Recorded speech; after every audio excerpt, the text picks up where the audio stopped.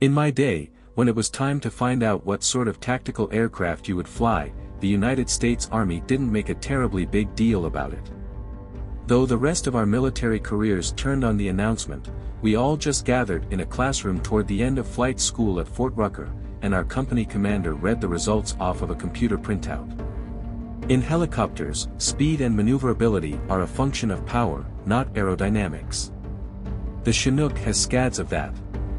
My versions packed an aggregate 9,000 shaft horsepower into two Lycoming turboshaft engines.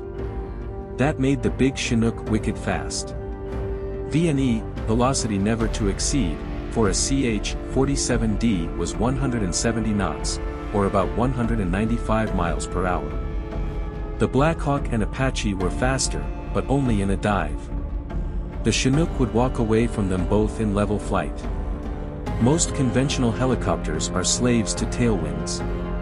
The tail rotor on a traditional helicopter is just there to counteract main rotor torque and keep the machine pointed in the right direction.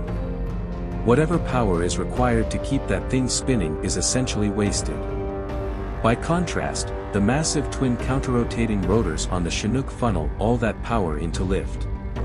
It also doesn't much care what direction it is pointed.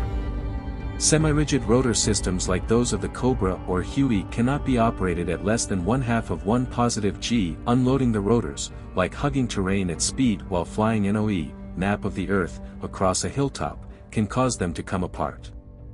By contrast, the fully articulated system on the Chinook feasted on negative Gs.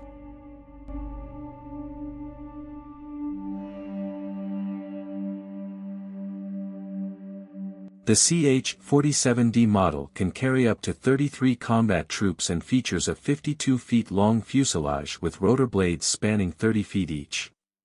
This helicopter has a service ceiling of 20,000 feet, but can be taken to just shy of 22,000 feet. It is also equipped with mounts for 3 defensive machine guns, including the M60 and M240. The AFCS allows for hands-off flying in cruise mode, with heading changes easily effected by turning a knob on the instrument panel. All flight instruments are perfectly replicated on both sides of the cockpit, making the machine equally friendly from either seat.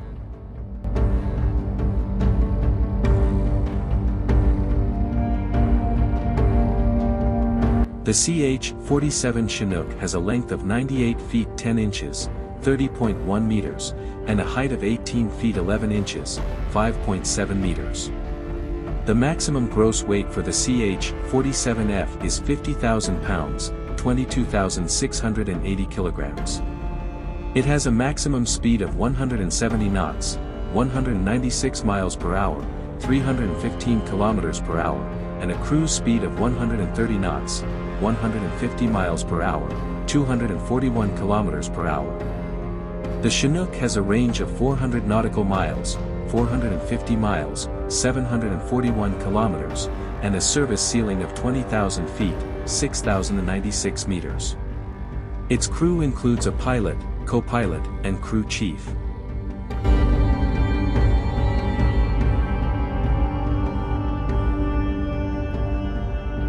The tandem rotor design of the CH-47D offers certain benefits not afforded by lesser aircraft.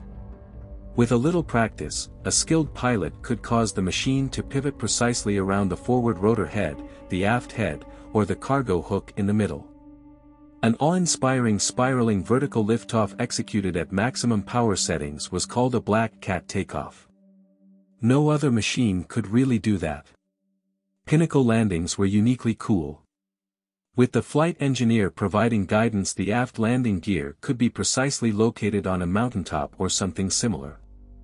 Then, by setting the cyclic to the rear, the pilot could plant the aft gear and then use the thrust, what would be the collective in a lesser aircraft, to adjust pitch and maintain station. The same technique could be used to taxi the big helicopter on its back 2 wheels. The Chinook also made a great par-drop platform. You could feel a little bump through your seat every time one of the heavily laden paratroopers left the aft ramp.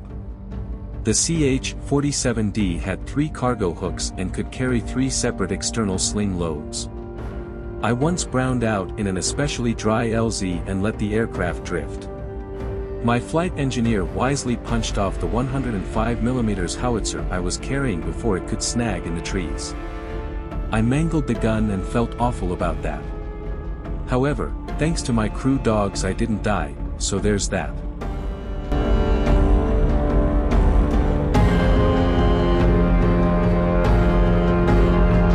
U.S. Army doctrine was to push the tactical aircraft as close to the front as possible. We affectionately referred to the CH-47D as the Boeing Hilton. With so much space, there was plenty of room for the crew to lower the sling seats and use them as cots. After an extended period in the field, the inside of the aircraft begins to look like a homeless encampment, but it is still better than the alternative. Operations in the Arctic bring their own unique challenges. It doesn't take long for the aircraft to become cold-soaked at 50 below zero. Our Arctic sleeping bags were up to the task, but it was always a gut check to see who was going to be the first out of their fart sack to go crank the auxiliary power unit and get that 200,000 BTU heater cooking. I later got to fly both AH-1S Cobras and OH-58A-C helicopters. The HUEY had the nostalgia, and the Snake the sex appeal. However, nothing can compare to the sensation of power you get when you tug the up stick in a CH-47D and feel those 9,000 horses kick you in the butt.